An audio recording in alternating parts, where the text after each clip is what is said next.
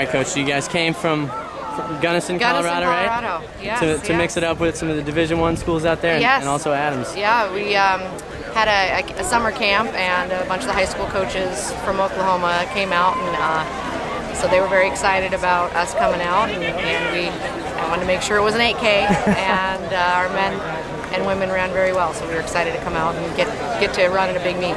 So yeah, what's it like coming up to race some of the top D1 schools? Oh, it's exciting. We don't run in races this big until nationals. If we run in the West, we're running in Colorado. You don't have 50 to 100 teams wanting to run at altitude. So we wanted to come and mix it up and just race. We weren't worried about pace. We weren't worried about place. We just wanted to race and get in there and mix it up and give them an opportunity, because at the national meet, we're always looking at our strategy, where we're placing and who we need to race against. Here, it doesn't matter what uniform you're running against. You just got to put it on the line. Now, you said yesterday 7,800 feet you guys are at in Gunnison. What is it? I mean, how much of a difference is it coming down to a sea level like this? A couple of my freshman girls haven't raced at sea level ever, and in a race this big. And when they're done, they're, oh, okay. It feels a little different. So it is an adjustment for us.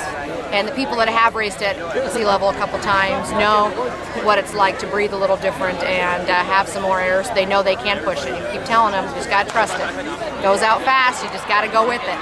And then they get to the men, 4 and 5K, then they can start picking up, whereas normally we're just trying to hold on at that point, so we're not going to oxygen that. So, but yeah, coming down to sea levels, it's a fun time for us. Have you coached out of altitude before? No. Actually, all of my training, I was a Colorado-born girl and went to Western State and ran there and continued training, and then became an assistant coach, and then took over. So. All right. Now, last thing I want to say, you just said off camera, this is your 3rd year as head coach. Yes. In your 1st year, you were National Coach of the Year on the men's side. Yes, I was blessed to have some good athletes coming in and keep recruiting other good athletes and figure out what was going to be a good fit for my program.